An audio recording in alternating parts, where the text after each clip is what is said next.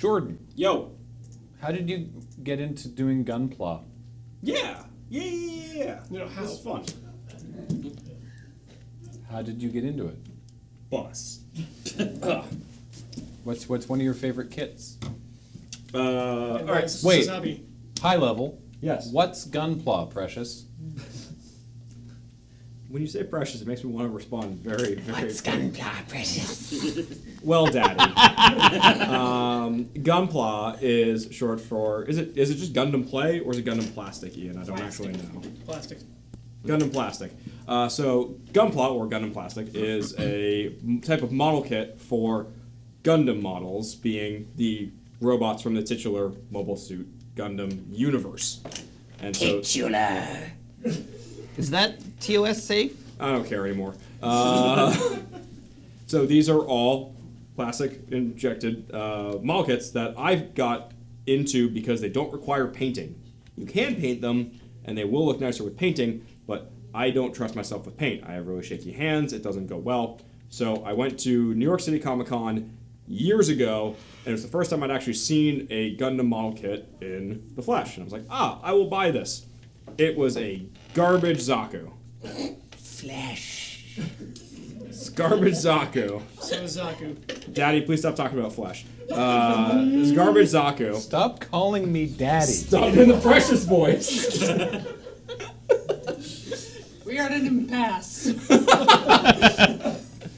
Whoa, so I got this Gundam model. Oh, no. And I took it home and built it. It took me a long time to do it because I had no real tools. I didn't know what I was doing. And it looked like garbage, but it was a ton of fun because to me it is take a Lego kit that I would have as a child, but do it as an adult without having all of the Legos left over for me to step on. So I slowly would build one, basically one a year. As kind of a treat to myself, I'd go out, pick one of them up, and just build it. And eventually I started turning it into creative streams because I really liked doing something other than playing video games on my stream. So I would do anime song request hours with Gunpla building. Encourage other people to come in, show off the guns that they're working on, and it was a ton of fun. So now I have too many that are unbuilt right now because I literally have not had time in months, 8 months, 9 months to sit down and work on them. Including one that I'm very excited to build, but I'm terrified to build because I have a perfect grade Unicorn Gundam still in the box.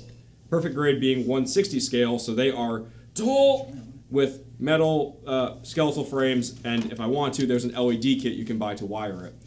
So it's a heck of a thing. I believe another question was my favorite, and it is not the Sinanju that I built because the waist on it is just broken. It doesn't work. And it's an effect that everyone knows about, so you have to super glue it. I think the master grade wing Master grade. You tell me to stop saying a certain word and you roll in with master grade, whatever. Is a master grade wing Gundam custom from Endless Waltz with the full angel wing effects with its own stand, and it was a ton of fun, and it took many hours to build, and I just really like it as a way of, I don't have lots of things that don't involve screens in my life, so it's a way to step back and just create something, and it doesn't require a lot of space, it doesn't require a lot of display space, and it just feels really fun to do. Yeah. Yay. Yay. Hooray. Does somebody want to master grade the dance button? Excuse me? Sure, let me Just- master grade the dance That's button. inappropriate, Matthew. Just crank it. Yeah. I can't tell. We It can't says read that from TOS. here. Oh, It TOS. says TOS. The lights are between it. It doesn't. Yeah.